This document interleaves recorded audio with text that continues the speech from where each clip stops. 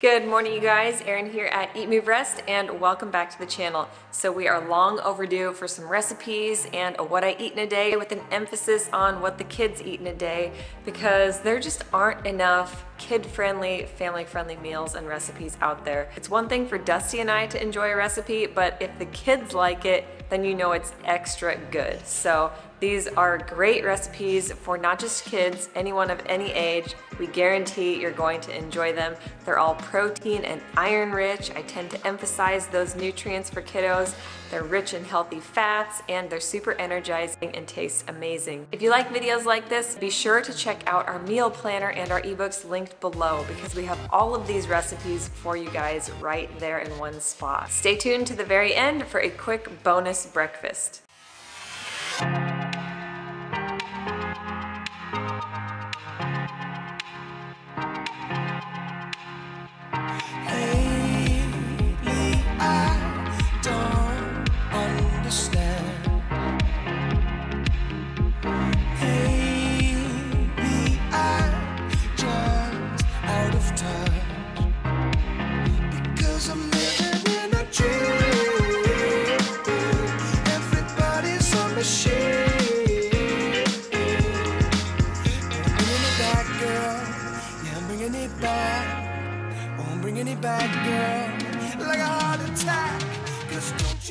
So this morning, Max and I are making some carrot apple juice.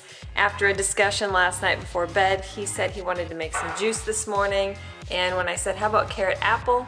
His eyes lit up. This is actually a recipe from my 3-day juice feast ebook, and it's loosely based on Gerson therapy, which is an amazing cancer therapy healing protocol. So this juice will not disappoint. It's so sweet. It will give you that golden summery glow. It's super nutritious and delicious.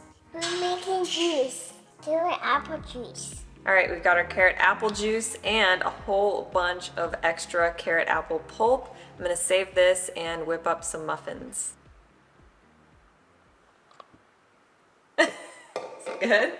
Holy moly, that's yummy. 'Cause don't you know that I am human, and you are a human girl. Let's get together, make me feel it. 'Cause when you're living on the body, we've got to stick together. And we have leftover baked berry oats, also called birthday cake oats if you ask Max. They're that good. So I'm gonna give this to Liv and put it in bite-sized pieces.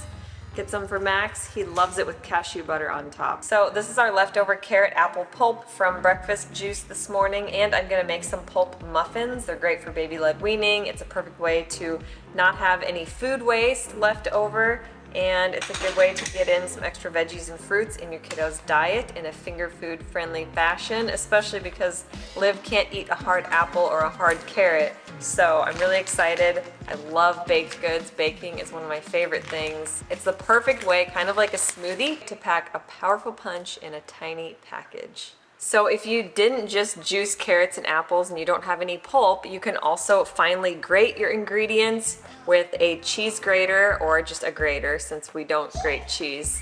And you can also use other veggies and other fruits, especially the hard varieties, like I said, that are difficult to feed a little one. For this recipe, you will need 2 cups of rolled oats blended into a flour, about 10 pitted soaked medjool dates. You'll blend those into a date paste with just enough liquid to cover them so they're nice and thick. 2 tablespoons of flax seeds and 2 tablespoons of chia seeds. You're also gonna blend those up into a nice fine meal.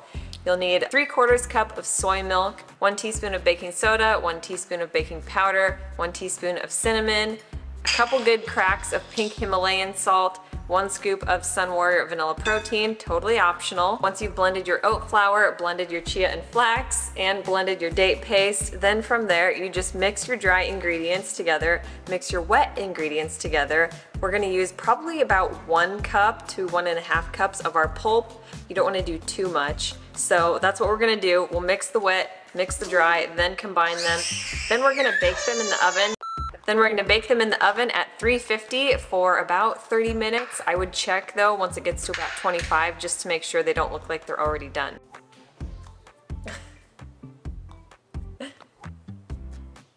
Yummy. I knew it. Good. Yummy good. I was explaining to Max that we used the pulp, which was basically the fiber left over from the juicing recipe we had for breakfast. And then it dawned on me, these are some fiber-packed muffins. Back in the day before I went plant-based, when I was trying to get healthier, I started eating a lot of Fiber One, cereal, yogurt, baked goods, bars, and you can easily make fiber-rich foods at home with plants. That's all it is, honestly. If you're eating a plant-based diet, you're getting an abundance of fiber. So this oven is different than our old oven. I would say it took just under 20 minutes. So again, checking it is key. You can always stick a toothpick into the middle and make sure it comes out clean, and then you know they're good to go.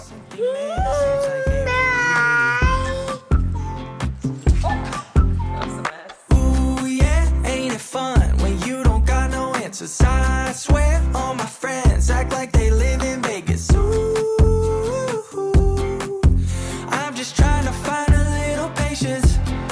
Somebody help me out. I'm just trying to pass through in and out. Hope another day won't let me down. I'm just trying to ask you help. We just had a juice and oats, and we didn't have our typical smoothie for breakfast. Max actually requested a green smoothie for snack time, so we enjoyed our muffins. We're gonna follow up with some smoothies and head out and get some sunshine.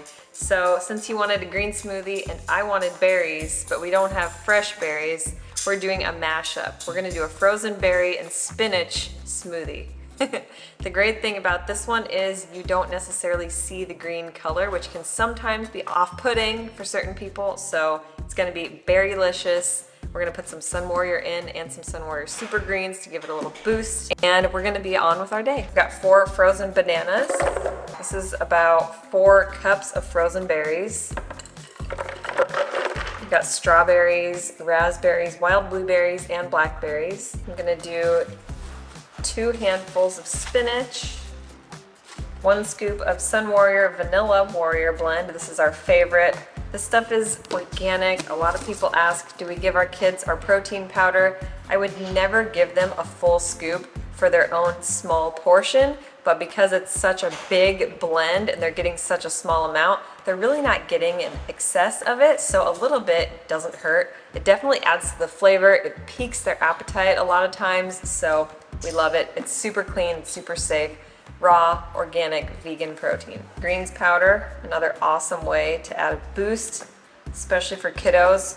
I'm always working on seeding their gut microbiome with lots of greens, lots of veggies in general, and sneaking them in is the best way because then it introduces their gut to these foods, and then eventually they begin to have a taste for them, a palate for them, and crave them. Add just a splash of filtered water. If you want to find out more about the fresh filtered water we use, check out last week's video. This might be more like smoothie bowl, which is fine. We all like really thick blends around here.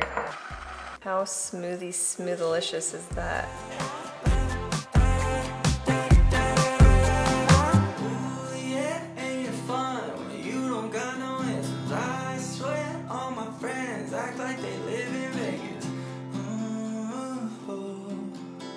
I'm just trying to find a little patience. Okay, so for lunchtime we are making some pasta with chickpea noodles because they are super, super high in protein and iron. I mean, it is not even comparable to your typical wheat pasta, your white pasta. So this is nutrient dense. The kids love it. We all love it. We're making a simple red sauce to go with. This meal can be made in probably about 10 minutes. Usually I'll also pair it with sprouted Ezekiel bread. It's flourless. It contains only the best of the best sprouted grains. Again, high in protein, high in iron. If you see a trend here, that's what we're always focused on for the kiddos especially. I'll either put on some avocado or maybe some cashew butter with jam, or I'll do just simply coconut oil with a crack of pink Himalayan salt on top. So the red sauce is super simple. Pasta is my specialty, probably because it's my favorite food. I basically lived off of pasta and red sauce through college, and yes, I still eat it like crazy. I buy a red tomato puree and mix in a jar of diced tomatoes. If you have time, you can dice onion and garlic and throw them in. Otherwise, like I did today. I just put a little garlic and onion powder in there with some basil, oregano, a little bit of parsley, salt and pepper. Mix it up, heat it up on the stove top, and put it on your noodles. Nutritional yeast. We only get this brand because it's non-fortified, so no worries there. Very high in B vitamins, very high in protein, iron. It is so good. It's the perfect topping in place of Parmesan. Or you can try our 3-ingredient Parmesan that is on Instagram Reels, and I think it's also on YouTube Shorts. I also soaked some big beans, as we like to call them. They are called ayakote beans. I'll show you guys the packaging so you can check them out. They're organic and they are by far the best beans we've ever had. It's the bean that made me enjoy beans. So I soaked them 24 hours. We're rinsing them because tonight we're gonna make our plant-based tacos. If you guys aren't aware of Dan Buettner from the Blue Zones and the Blue Zones for Happiness, he recently made a funny Instagram reel where he was holding up a tiny, what looked like a capsule, and he said, "This right here is the greatest longevity superfood." And everybody was like, "Oh my gosh, what's the food? What's the food?" And it was a bean. So we cannot stress enough how important it is to get beans into your diet. They're so high, again, in these same things that I've been telling you guys about that are so important. Protein and iron, especially for little ones. So we used only one baby sign language with Max, and we've only used one with Liv so far. It's more. More? Good job!